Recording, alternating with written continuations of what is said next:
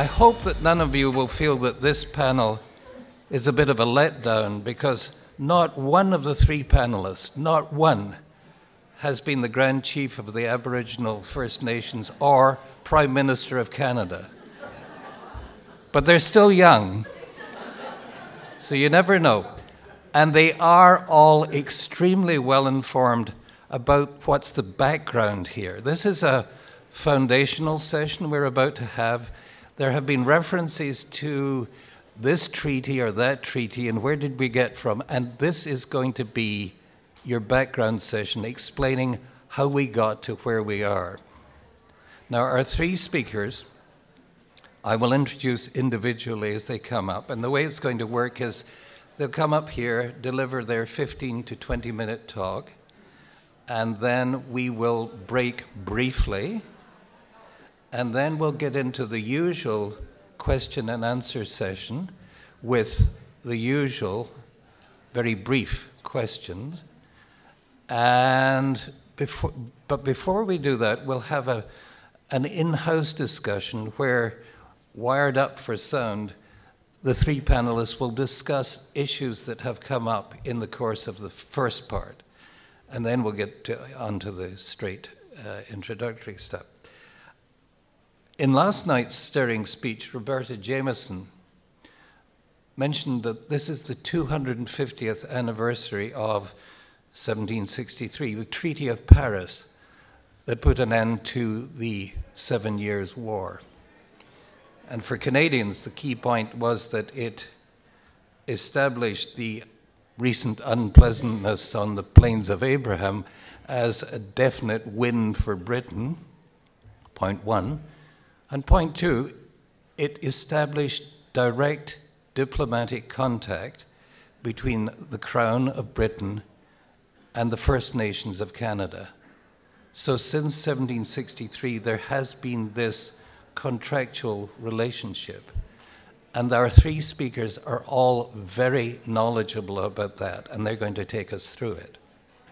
First, we're going to have Chris Alcantara, who is the author of two books, one of them co-authored with Tom Flanagan, and his education took him from McMaster to Calgary and to his PhD at the University of Toronto. He's an associate professor currently in the Department of Political Science at Wilfrid Laurier University. Chris.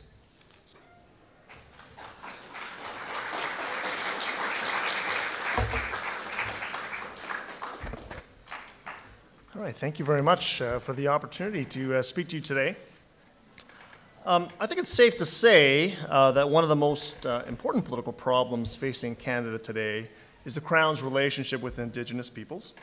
And Canada's history is filled with Indigenous protests, such as the recent Idle No More movement, conflict, such as what's going on at what happened at Oka, Ipperwash, and Caledonia, and economic disruption. And all of these events are, in my view, expressions of frustration towards the inability of Canada to create an equitable and harmonious relationship with Indigenous peoples in this country. But this relationship hasn't always been so negative and contentious, and it doesn't have to be that way in the future. So what I want to do today is give you a brief overview of the Aboriginal-Crown relationship as it has evolved over the years, covering some of the ground that Ms. Jameson covered. And then I'll talk about what I think needs to be done to repair and renew this relationship.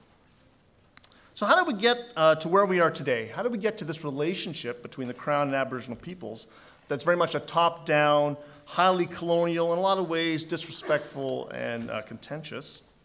And to answer this question, I think we need to go back to the beginning when Europeans first settled in North America. And when Europeans first arrived to this new world, they encountered a dizzying array of Aboriginal nations, complete with vast and highly complex trading economies and advanced political systems. And these nations were surviving and thriving in the harsh climate of North America. And so outnumbered and unprepared to survive this harsh climate, European settlers frequently turned to Indigenous communities for support. And so to formalize these initial relationships, many European settlers sometimes engaged in nation-to-nation treaties with Indigenous communities, establishing friendship alliances, military alliances, and economic alliances to facilitate trade. And Now, over time, these initial nation-to-nation relationships began to shift in nature as settler populations grew in the New World, and demands for land, specifically indigenous lands, increased. And so at first, the British government was concerned about this and tried to stave off settler demand. And so in 1763, it announced the Royal Proclamation, which basically said that, among other things, that indigenous lands could only be acquired through the Crown. And so settlers could not purchase indigenous lands directly from indigenous peoples. And so this was an attempt to protect indigenous lands from squatters, from European squatters and settlers. But settler demand proved too difficult and too powerful for the British government to ignore, and so it began to engage in a series of land acquisition treaties. These were treaties no longer about friendship and military, but instead they were about acquiring indigenous lands in exchange for money, goods, smaller lands, sometimes health and education benefits, among other things. And so this original nation-to-nation relationship was being transformed into a purely economic and in some cases, an exploitive one based on land acquisition. And at the same time that these land acquisition treaties were occurring, indigenous populations were on a dramatic decline due to their many years as powerful and helpful allies in European wars in the New World, and exposure to European diseases. These wreaked havoc on indigenous populations. And so the British government surveyed this situation and believed that the only solution was to civilize, which meant educate and Christianize, and eventually assimilate indigenous peoples. And so you have a number of things happen in this period. For instance, the creation of the first Indian reserves in 1820s, before Canada was founded. And then in 1867, Canada is born, and the federal government takes sole responsibility over indigenous peoples under the B&A Act of 1867, our original constitution. And initially, Canada's approach to indigenous communities was piecemeal, until 1876 when it passed the Indian Act. I'm surprised we got this far without talking about the Indian Act. So I'm going to try and rectify that. And the Indian Act is important because it brought together this piecemeal approach into a coherent plan that redefined and attempted to redefine almost every aspect of life on indigenous communities in the South, governing things like property rights, government and band membership, among other things. And the basic goal of this act was it was a transitionary act that was to help indigenous communities transition towards full assimilation. That was the goal, as Roberta Jameson mentioned, quoting some of the main policymakers. And so through the Indian Act, you get all sorts of really crappy things. You get really crappy property rights, quasi-Western, highly deficient property rights. You get, communities are forced to adopt elected band councils, ignoring the fact that many communities had very highly functioning traditional governance structures, which divided communities. You have the Indian Act imposing band membership rules on communities, again, ignoring the fact that, these bands have had years and years of their own ways of defining their membership. And you have a number of important provisions that ban cultural practices like the potlatch out west, and also provisions that banned raising money for political organizing. So you couldn't even raise money for political organizing.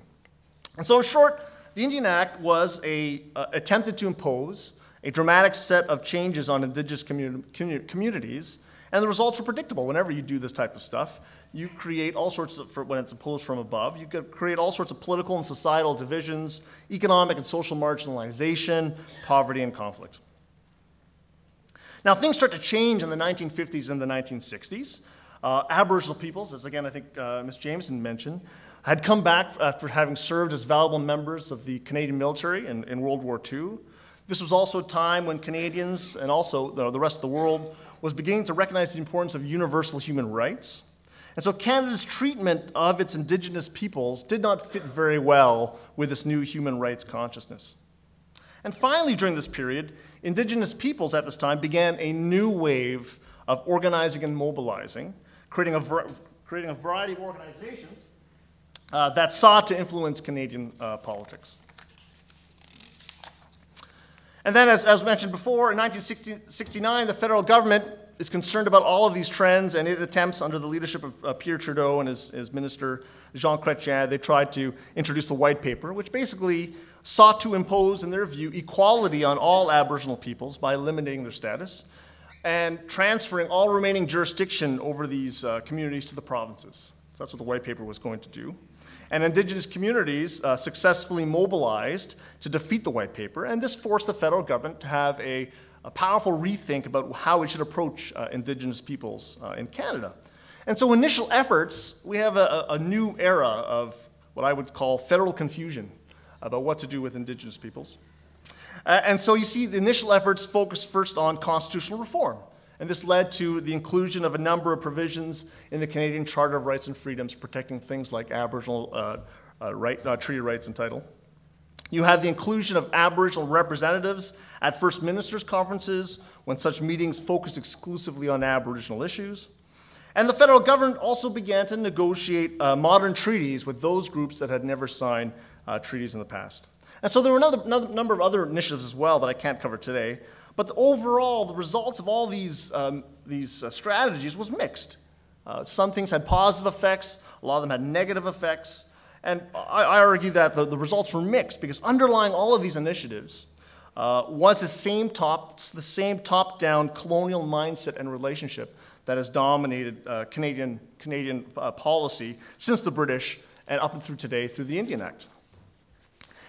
And indeed, throughout this period, despite all these changes that were going on at the constitutional level, at executive federalism levels, all these different levels, the Indian Act remained the same. And I think that's telling, that the Indian Act, despite all of these constitutional reforms, these modern treaties, the Indian Act remained basically unchanged. There was one major attempt to reform the Indian Act in 2002, which was again, which had shades of the white paper because the federal government at that time tried to impose a variety of major changes on all the 600 Indian bands without their consent. And predictably, the Indigenous community again resisted this initiative. And eventually the federal government abandoned it.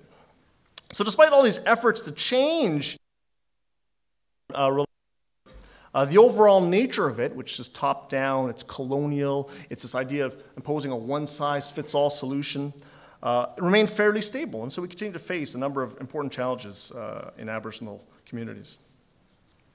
So it's clear to me from this history that the Crown-Indigenous relationship needs to change because the dominant approach is simply not working.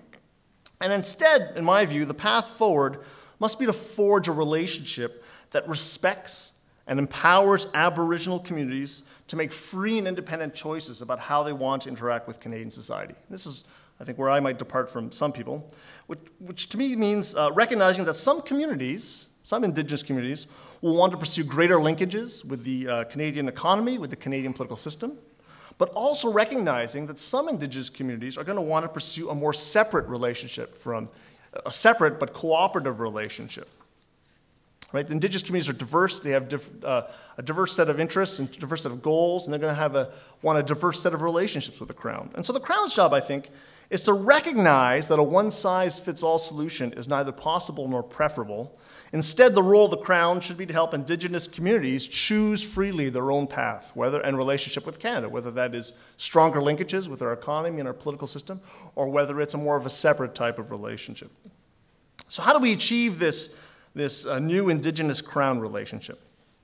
And I think that many commentators who call for radical and sudden change fail to appreciate how difficult it really is to engage in policy and institutional changes in liberal democratic systems. All we have to do is look at Canada's experiences with constitutional reform to see just how difficult it is to accomplish radical and sudden change.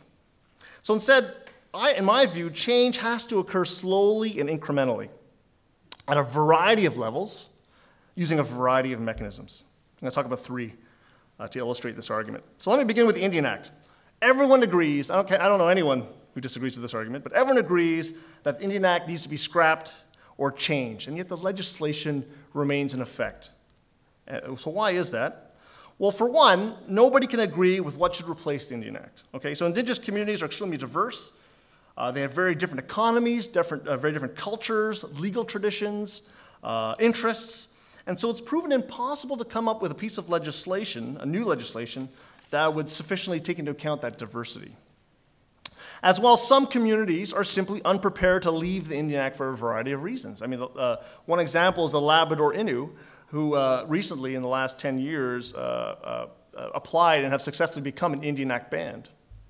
And so the Indian Act remains in place basically unchanged. So how do we move beyond the Indian Act to start crafting a more effective and respectful relationship? One way is to empower and encourage Indigenous communities to come up with alternative legislation for the various parts of the Indian Act, so changing the Indian Act one provision at a time. So to give you an example, in the early 1990s, a group of chiefs from out west approached the federal government about opting out of the land management provisions of the Indian Act. They wanted to create their own land codes to govern their lands in their own traditional ways.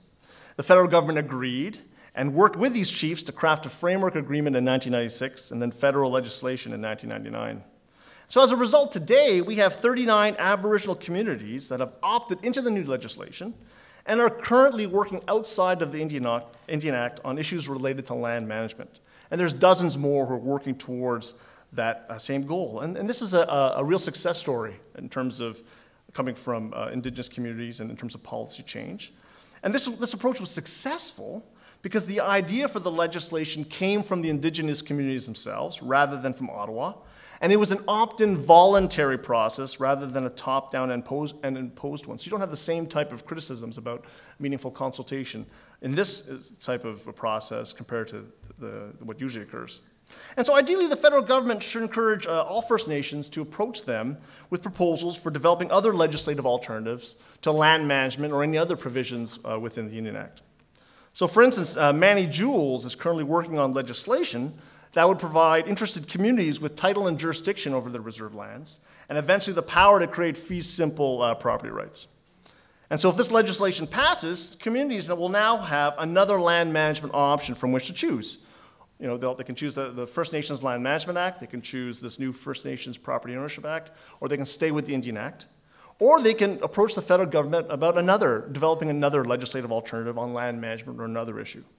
But in this way, Indigenous communities themselves are slowly transforming the Indian Act into something that better serves their diverse interests and situations. And the end result is what everyone wants, which is the end of the Indian Act.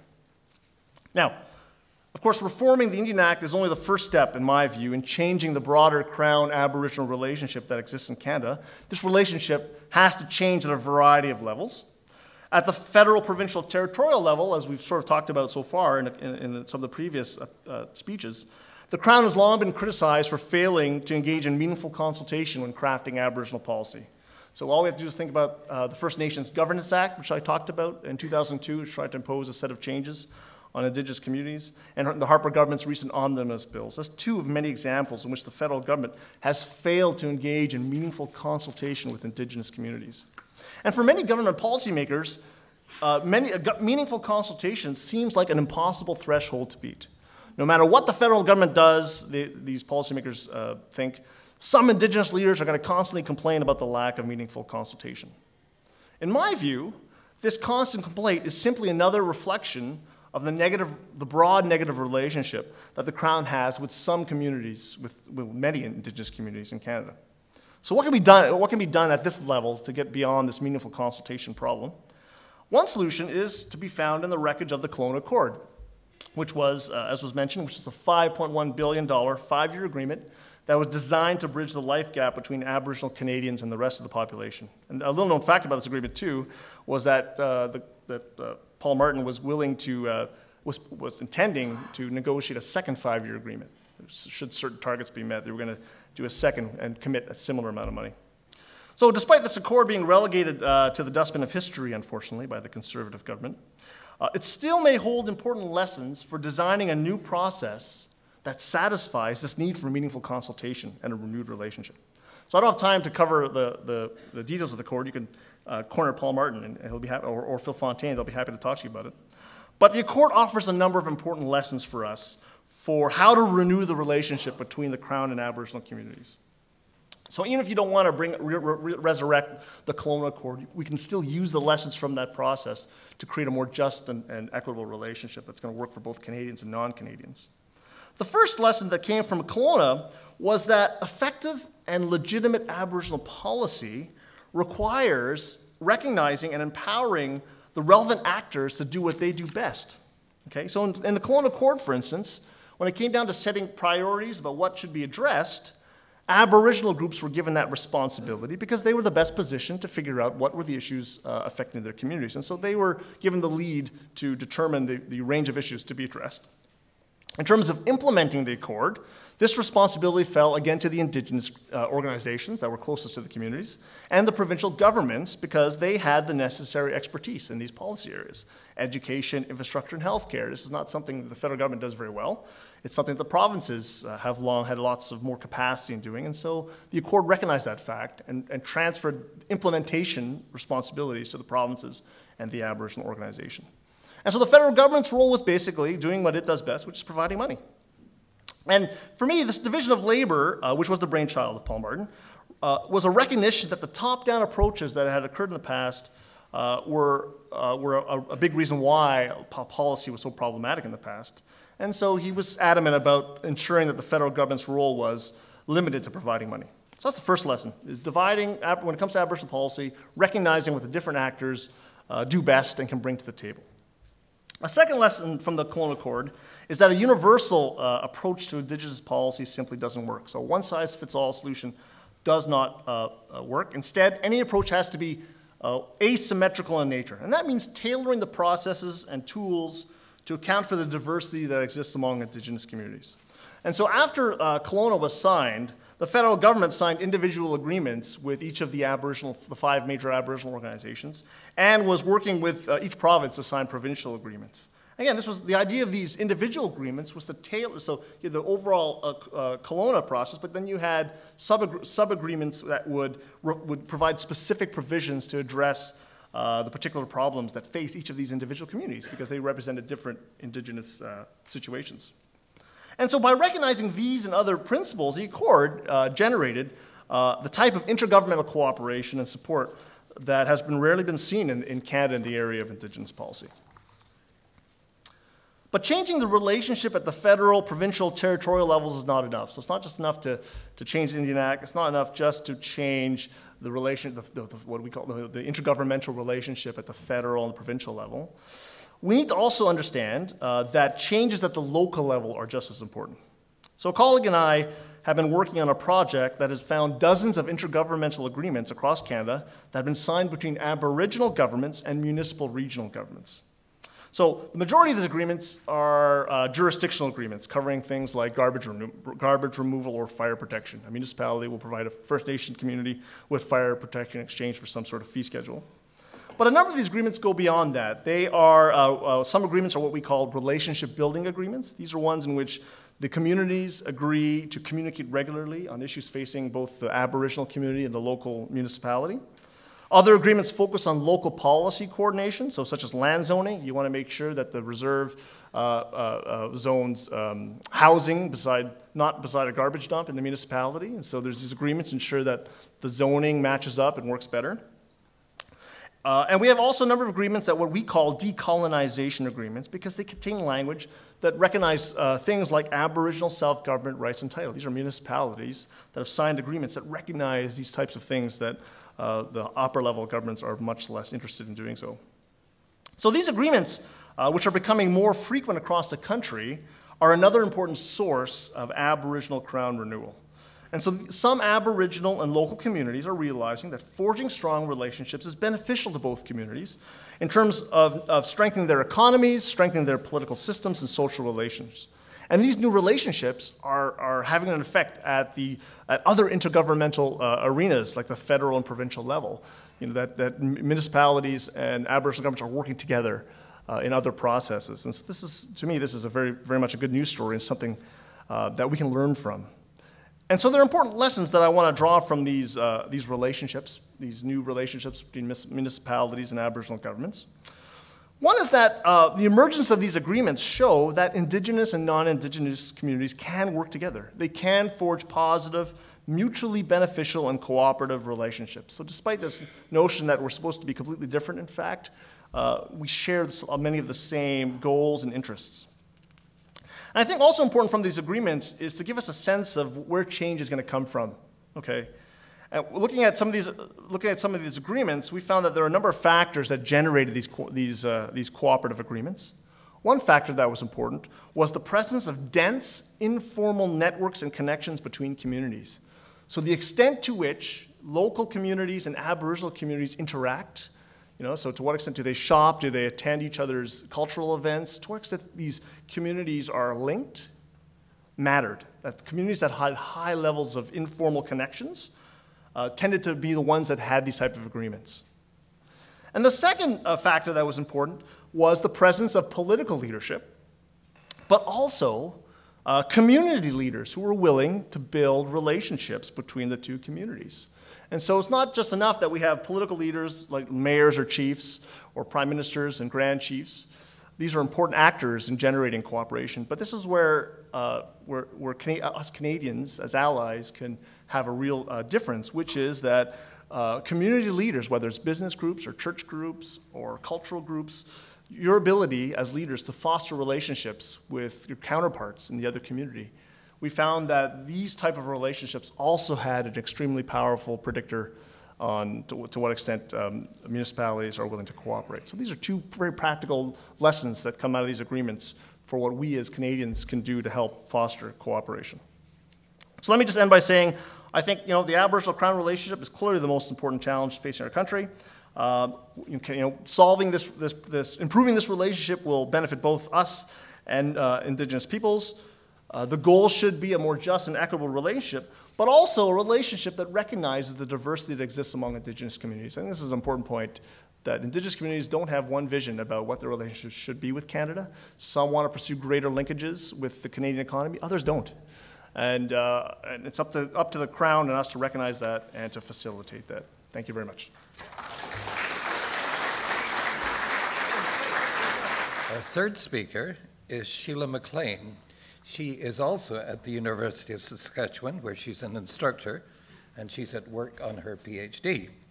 But even more important, she's one of the co-founders of Idle No More, which requires no explanation to this group. So, Sheelah.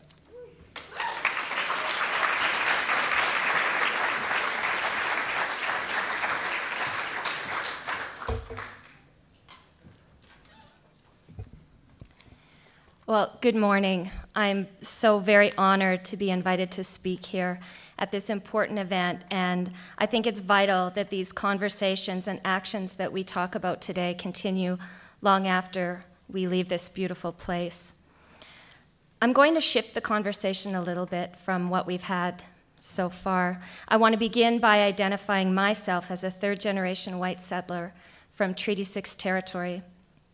I'm a mother, I'm a teacher, I'm a PhD student in anti-racism, and I'm also one of the first organizers working in solidarity with Indigenous people in the Idle No More movement. I think in regards to the question of possibilities for transforming the relationship between Indigenous peoples and the Canadian people, it's important to ask ourselves, how are relations of inequality reproduced and maintained?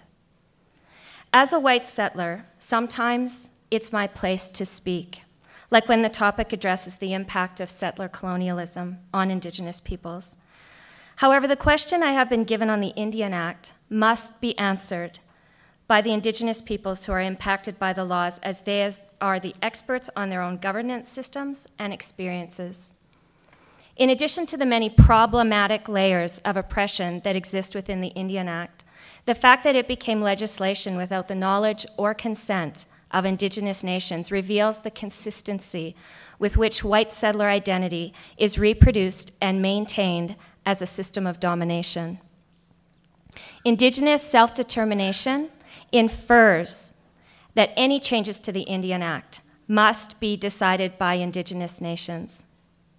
However, I would like to briefly address the question of possibilities moving forward. Two things remain clear to me as Idle No More challenges daily the colonial practices that are being reproduced through laws, policies, and practices. First and foremost, there must be a redistribution of lands and resources back to Indigenous nations. And secondly, in order to dismantle inequality, we must actively intervene in the reproduction of white settler colonialism. Having researched the impact of settler colonialism for a number of years, It's clear that there are grand narratives which are recognizable to all of us, which are believed to be the truth, and which become common discourses of understanding to all settler Canadians.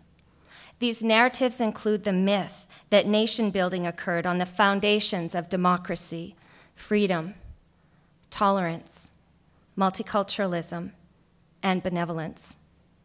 These grand narratives construct white settlers as innocent of maintaining relations of domination, which masks the many layers of systemic oppression. In fact, these narratives are so powerful that settler Canadians actively deny any possible contradiction in our sense of our own history, and this reproduces not only our own superiority, but also our current policies and practices of domination. As my favorite author, Thomas King, states, the truth about stories is, that's all we are. The Idle No More movement is restoring Canada. It's challenging existing discourses of the Canadian national identity of innocence and articulating the true history of violent colonial nation building that has been actively minimized and silenced and denied for so long.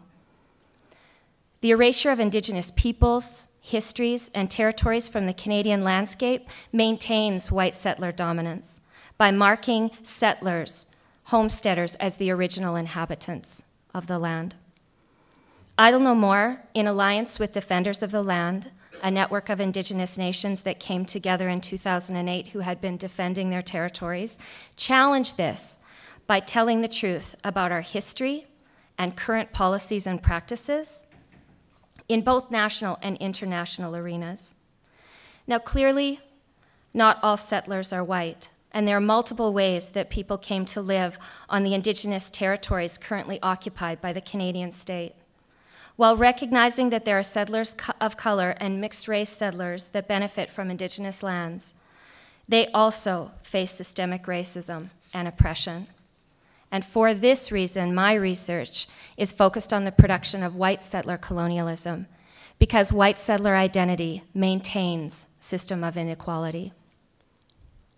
Settlers are socialized into a false logic that unlimited accumulation and consumption can be sustained on a planet with finite resources. What must be understood by those of us who benefit from settler colonialism is that the corporate wealth of the Canadian state is based on subsidies gained from the theft of Indigenous lands and resources. Settler colonialism in Canada was designed to ensure forced displacement of Indigenous peoples from their territories, the destruction of self-government, and the extinguishment of Indigenous rights for ongoing land acquisition. Settler identity is performed when we stand by and accept the ongoing inequality and injustice that we see today. Active intervention in settler identity requires us to commit ourselves to replace the false logic of the colonial state and rebuild the conditions in which we want to live and the social relations which we want to cultivate. While the struggle for self-determination on this continent is 500 years old, more recently, Idle No More has inspired millions to action in defense of Indigenous sovereignty, demanding social and political transformation and environmental sustainability. Idle No More organizers and activists maintain that Indigenous self-determination must be the foundation of all our social and environmental justice mobilization. Indigenous peoples in Canada are the most impacted, as you have heard, by the destruction of lands, are overrepresented in poverty, homelessness, incarceration, and various other forms of systemic violence and racism. These institutions of settler dominance reproduce and maintain settler colonialism. Idle No More is using various forms of public gatherings and media to educate the public on the ways in which Indigenous self-determination is intertwined with struggles against sexism, racism, homophobia, poverty, and environmental exploitation. As author and solidarity activist Harsha Walia argues, Cultivating an ethic of responsibility within the Indigenous solidarity movement begins with non-natives understanding ourselves as beneficiaries of the illegal settlement of Indigenous peoples' lands and unjust appropriation of Indigenous peoples' resources and jurisdiction. Settler Canadians must take responsibility for actively dismantling entrenched systems of oppression.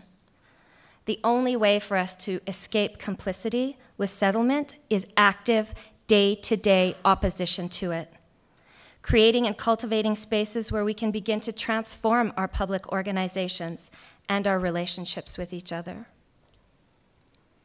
Decolonization is a process which requires not only a restoring of our shared history, but also a reimagining of relationships with the land and other species.